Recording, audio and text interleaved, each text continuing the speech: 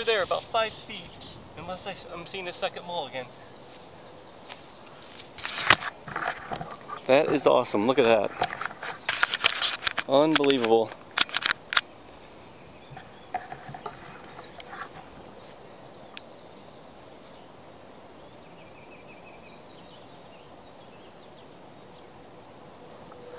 Okay, I've been tracking this mole, man, for about an hour and a half. Ooh, look at that. Look at his mouth open.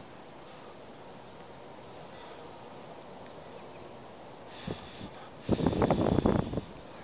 about an hour and a half. Dirt's really hard. I wasn't sure if I was going to get him.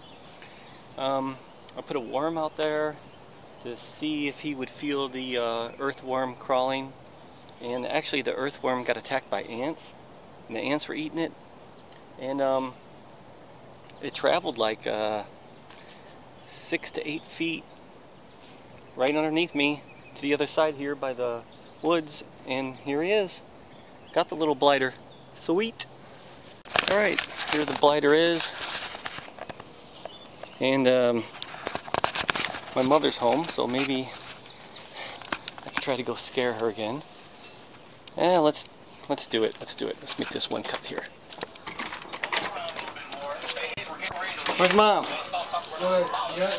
Huh? You upstairs or downstairs? What? No. He's talking about This is right there, but David, stop it!